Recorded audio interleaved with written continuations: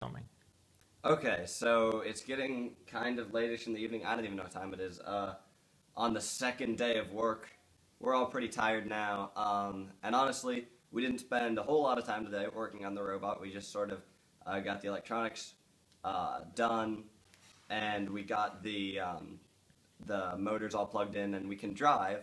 Unfortunately, we left all of our servo controllers at the school, so we can't control the one servo on the thing yet. But hopefully we'll fix that sometime. Not a huge priority, though. If this were to be our real robot, that would be an easy fix. In general, I think so far the robot's coming along pretty well, even though we did spend most of the day talking about plans for a different robot. So today I worked on mainly mounting the hopper. Due to size constraints, we only made the hopper hold 4 large balls, but you can also hold 5 balls if you have one or more small wiffle balls.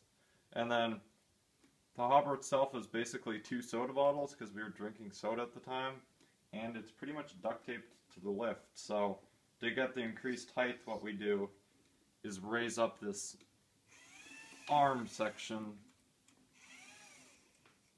and that gives us about 2 more feet of height.